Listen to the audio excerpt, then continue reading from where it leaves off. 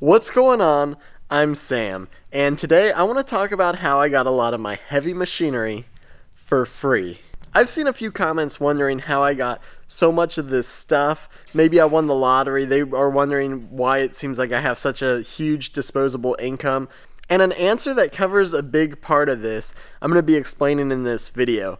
A lot of my other stuff I have bought for cheap because when there's good deals I like to buy stuff. Sometimes I sell it for higher or trade it off. So buy, sell, trading usually gets me some of my stuff.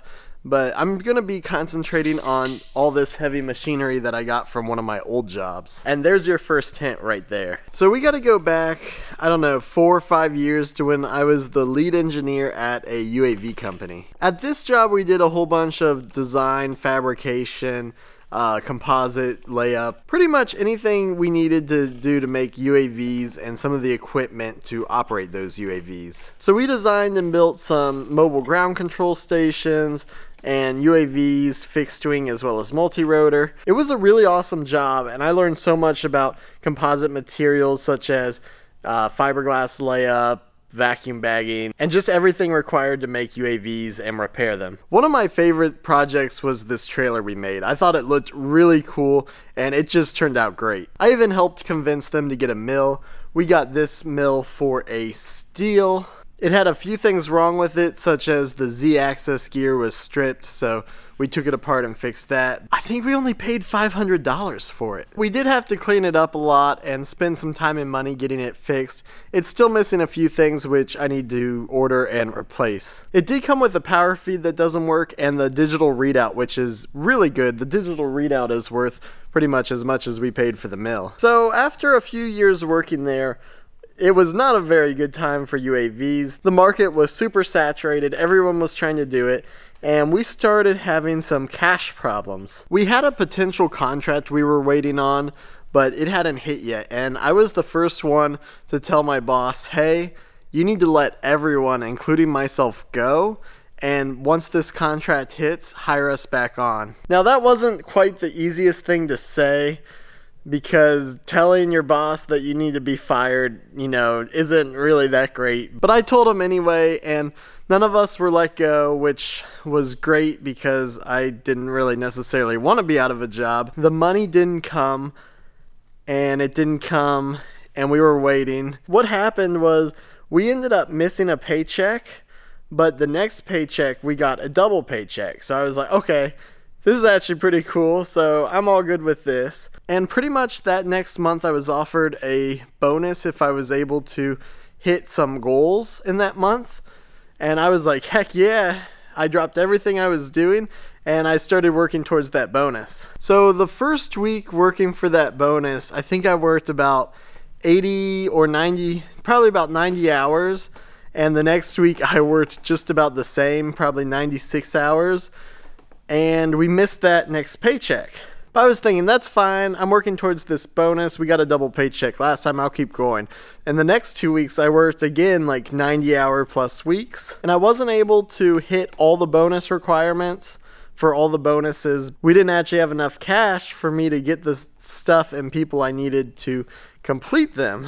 But after I talked to my boss, he agreed to do a partial payment, which was great because I was working an average of 95 hours those 4 weeks in a row. At this job, I averaged probably 50 or 60 hour weeks, and it was salary, which wasn't that great working overtime. There was one day I worked about 36 hours and I only left the building for about 30 minutes to go and get food one time, and another one where I worked about 32 hours in a row and I don't think I left the building at all. And there was one week, the week that I worked the most in my whole life, where I worked 106.5 hours that week.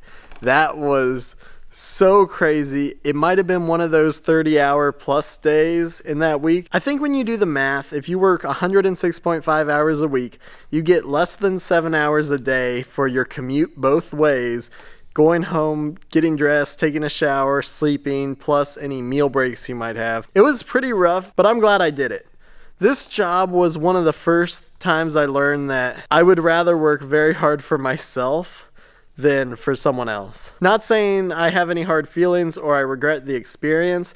It's just the opposite because it set me up for where I am today. If things didn't go how they would, I probably still would be working for someone else and I might not be quite as happy as I am right now. So let's get back to that. I worked for that whole month and I didn't get all the bonuses hit, but we didn't get the paycheck now for the second time in a row. I was getting a little bit worried here, but I was sure the money was going to hit at some point and, you know, maybe I'd get a triple paycheck or a quadruple paycheck. I kept working, though not nearly as hard. I was going back to 40, 50, 55-hour weeks at this point. And I think I worked for another month, maybe month and a half actually. There were like 3 or 4 other guys I think at this point.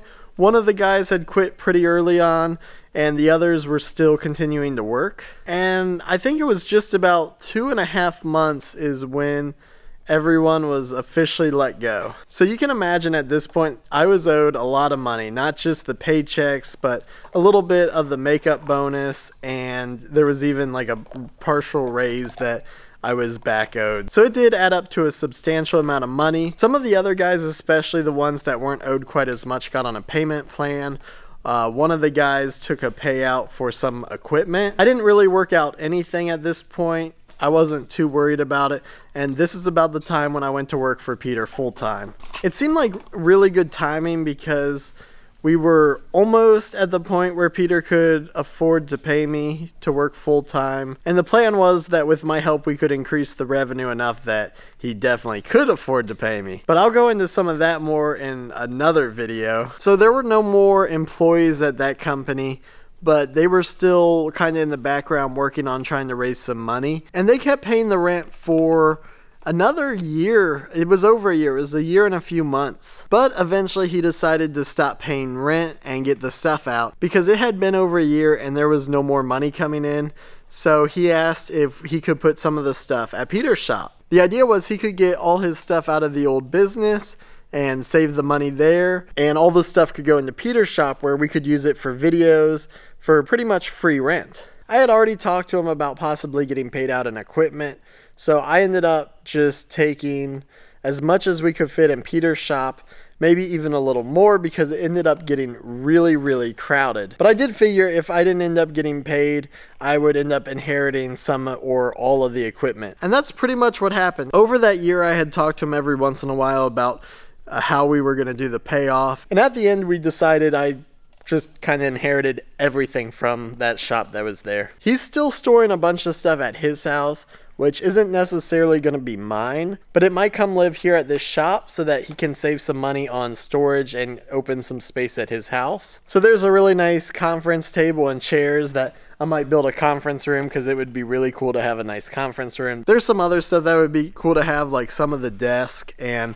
I think I'd probably get the ATV and go-kart. So those would be fun to have around, and I might even be able to use those in some projects. So did I really get this stuff for free? It really depends on how you look at it, because after all, maybe I would have never got paid back at all. And in that case, not getting paid back at all and getting all this stuff I got for free. But on the other hand, I was owed a lot of money. He could have done a few things where he didn't have to pay us out at all, but he's a very nice guy, no hard feelings against him, and he did want to make sure everyone was happy. So he paid out, I think pretty much everyone at this point is caught up, which is amazing. He felt really bad about even having to let us all go. I really do like this guy. He was a great boss, a good person, and I'm not going to burn any bridges from this. There's no hard feelings at all. He's still trying to see if he can help me getting me some work, and I'm still seeing if I can help him by getting that ambulance ready to go when some guys come to check on it in a few days. So everything's good between us, and I'm pretty sure there's no hard feelings between him and any of the employees. So that's great. That situation was super stressful for everyone, and it ended up working out, so that's saying a whole lot about him. But yeah, so no hard feelings about him. I just wanted to make that super clear. Why I had all this stuff in Peter's shop? It was a whole lot of stuff, so I ended up slowly selling off some of it, which now I almost regret because I have the space and need for some of it. Like I sold the bandsaw and the horizontal bandsaw, a giant oven for composite curing that I wanted to turn into a powder coating oven, a couple of the benches, and just some miscellaneous stuff like that, which honestly would have been a little bit useful if I kept them. This was before I knew I was getting this shop, so it was okay. I made some space and I got a little bit of money, which helped. So now we'll just kind of walk around and I'll show you specifically what I got out of this deal, if you want to call it that. And depending on how you look at it, I might have done very good, I might have done okay. I look at it like I never really had to receive a cent from him, so I did very good. But when you look at how much I was owed, it's more than the price of a new car. And I'm not talking about your base model Honda Civic. I'm talking about like a Civic Si with some extra features. So it was a decent amount of money, and it did actually put me into debt there for a little bit. I never completely got out of that debt, but now I made it worse because I have no income and a whole lot more that I have to pay for. But I have my ways to pay for it for a little bit. I have till at least December, and still I have to start liquidating some like really big assets. We'll see. I think I'll make it work. Anyway, let's look at the first stuff, which are these toolboxes. So I ended up getting these 3 toolboxes. They came fully loaded with tools, not wrenches and sockets like you're thinking. Just some miscellaneous tools that we used around the shop. At some point I really need to go through these and kind of reorganize, because I don't really like having caulk in 2 drawers, let alone 1. But I don't necessarily have other stuff that I want to store in these, so it's not a huge deal. You can see there's like calipers, tape measures, taps, dies, pliers, screwdrivers, wire terminals, wire brushes, rivet tools, pens, pencils, just a whole bunch of random stuff in these. So there's those. I got these 2 big work tables from there, which was really awesome. We used them at Peter's shop, and I think he's a little bit sad that I took him. You can see the drone here that we used in a couple of Peter's videos. I don't actually own this. It still belongs to my old boss, but he's let us use it in videos, which is super cool. I got this big table saw from there, drill press, grinder, chop saw, sandblaster, and bench. The South Bend 9-inch lathe I got from there. The CNC router, which is one of the bigger, more expensive things that I ended up getting. Of course, the Millport, which is just like a Bridgeport knockoff. I really need to replace everything in here. It's probably only going to be like $180 in parts, I think, last time I priced it out. The fire cabinet, along with everything in it, which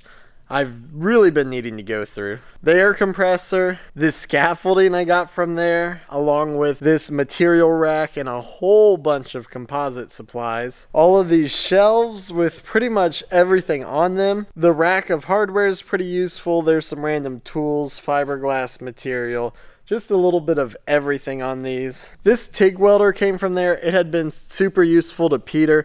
I've used it a few times, but I mean, he's obviously got a lot more use out of it because he's built at least 2 airplanes with it. The MIG welder is mine though. I had bought that in high school, and I think I've been using it for over 10 years now. The actual laptop that I used was my work laptop from this place. It's not necessarily the most expensive, though it kind of is when you look at the software. One of the best things that I ended up taking away from this job was I was able to keep my work laptop, which has a copy of SolidWorks on it. And this laptop and SolidWorks is what I've used when I designed a whole bunch of Peter's projects, along with some of my own stuff and things I've done for other people. If I wasn't able to keep that, I probably wouldn't have been able to make some of the things I made for Peter, or I guess I would have, I just would have had to learn Fusion, which I've tried a little before, and I really do like SolidWorks a lot better, so I was very thankful that I was able to keep that. That's pretty much it. There's some other random stuff like tooling for the CNC and Bridgeport, along with the computer to run the CNC, which of course has the software on it. There's a few ways to value things, and depending on how you add it up, I either did really good or really good. I'd like to think I did pretty well with this, because not even including all the experience I got from working there and lessons I might have learned, I ended up getting all this equipment and I was able to set up my own shop. And one of the cool things is, since that old boss and I are still in contact and there's no hard feelings, I might be getting some work from him, and I might be working on some projects he might be getting. Since he doesn't have his own shop anymore, we can do it here. Or if I'm able to find any work on my own that might have gone to that old company, I can take it and just give him a little bit of a kickback. Pretty much all the other equipment in here is mine that I sourced myself, like 5 miter saws. I have no idea why I have so many. You saw me buy the forklift. I got that for super cheap. This Honda Shadow I got because the guy owed me some money and he didn't have the cash to pay, so I took his bike instead. I mean, he actually offered it. I would have rather had cash, but whatever, that's what I got. A lot of times when I sell a car or truck or trailer, I'll just buy another for usually about the same price, and I just keep trading up. So that's how I got that car trailer and some of these trucks. I'm sure I'm probably missing some things, but you get the idea. A lot of this equipment I got in return for working without getting paid. I guess when I really look at it, the machine shop wasn't necessarily free. It was still a payment for me working. I'm really glad I was able to make this video. I had been wanting to make it for a little bit of time now. My schedule's been off recently, and I'm hoping this gives me a little bit of time to reset my schedule, which would be great. Thank you guys for watching this video. I hope it answered a few of your questions. Like I said, I've been wanting to make this video for a little bit of time now. So I really hope you enjoyed it, and I will see you in the next one.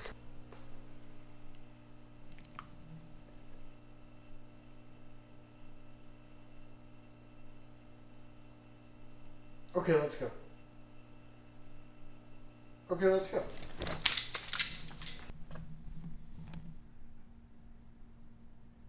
You ready to go? Let's go home. Come on.